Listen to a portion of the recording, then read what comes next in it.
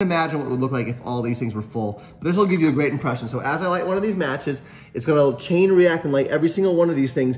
Within a matter of seconds, every single cupcake will be lit by these matches.